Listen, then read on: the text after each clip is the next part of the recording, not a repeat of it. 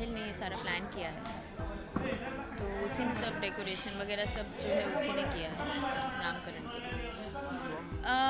ज़बरदस्ती हुई है, ज़बरदस्ती वो भगा कर लेकर आया है, चुरा कर लेकर आया है बच्चे को, और वेदिका पीछे पीछे ढूंढती हुई आई है बच्चे को। तो उसने बोला है कि कुछ भी हो जाए बच्चे का नामकरण होगा इसी घर में और वो यहीं रहेगा तब तक। तो वेदिका को ज़बरदस्ती रहना पड़ रहा है क्योंकि वो छोटा सा बच्चा है, अभी उसको माँ की ज़रूरत है। तो वेदिका ने अग्री कर लिया कि जब तक नामकरण होगा तब तक वो रहेगी।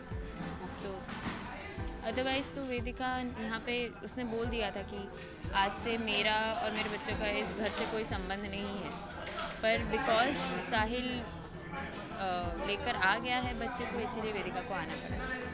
वो तो अब डिपेंड साहिल कितना, ऑफ कोर्स नो बीइंग साहिल वो बहुत कोशिश करेगा।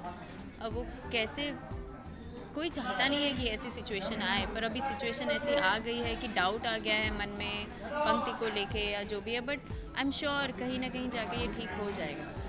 तो सबका मतलब time is the best healer. अभी देखते हैं अगर वक्त, और साहिल पर वेदिका को कॉन्फिडेंस तो है पर हिल गया है थोड़ा सा, तो वो कैसे उस कॉन्फिडेंस को वापस गेन करवाता है, डिपेंड्स ऑन दैट।